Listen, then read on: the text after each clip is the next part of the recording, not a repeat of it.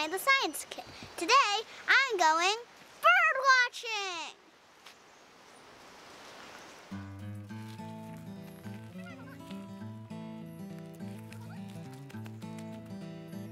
This book is called Ornithology. Ornithology is the study of birds. That's why I have it out. It's handy to have when you're studying birds.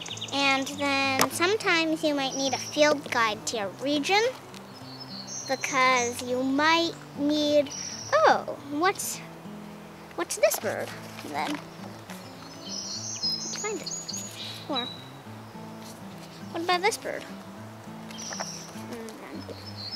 Because it also has a description of what the bird is. When you write your notes, you need to know what bird it is. That's why you have a field guide. You look up its specific characteristics, like maybe you see a bird with red wings, or maybe white wings with red tips, or maybe white beaks, or maybe short beaks, or maybe flat beaks, or maybe long beaks.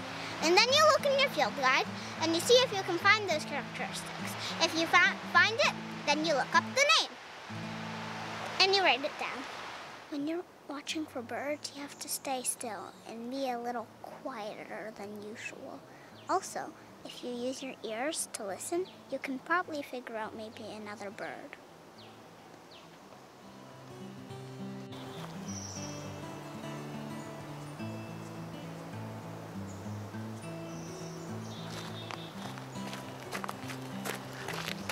Because you have two ears, one ear can detect a sound on this side, the other ear might detect a sound on this side.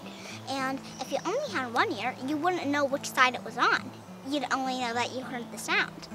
But because we have two ears, one here, you could say, oh, well, I hear something in the middle. So you look here and you look here, and you look kind of in the middle. Then you say, oh, I hear something over here. And I hear something over here. And then you can find the bird. I just found a bird. I'm gonna look for it.